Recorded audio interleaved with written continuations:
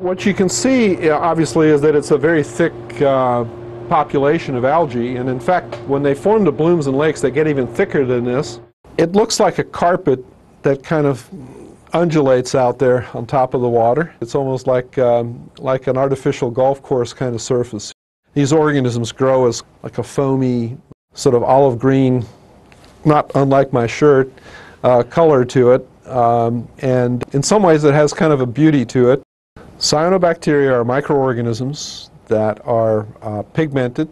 They have the pigment in them that all algae have in them, the green pigment called chlorophyll. But they're different from regular algae because they produce a wide variety of organic compounds, some of which may be toxic or make animals ill, ranging all the way from the tiny plankton that eat algae to fish, to animals like pets and dogs and cats and cattle that might drink the water, and even people. They've become really a more serious problem probably in the last 50 years or so, or the post-World War II boom in population growth, increases in agricultural expansion, urbanization, and industrialization, all of which has put a lot more nutrients into freshwater systems, rivers, and even in coastal marine systems. And that has brought about some of these very large blooms.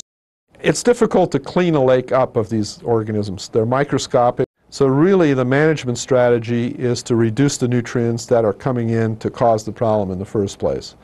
If we don't see changes in terms of managing the nutrients, the problem will simply get worse. I think China is a good example of that, where this problem is really very troubling, not only impacting small lakes, but very large lakes now. I'm talking about lakes that are close to 100 miles across, which only a decade or two ago were totally free of these blooms and have now essentially broken out in blooms on a regular basis. In some cases, they're the only source of drinking water that the cities have and towns around these lakes.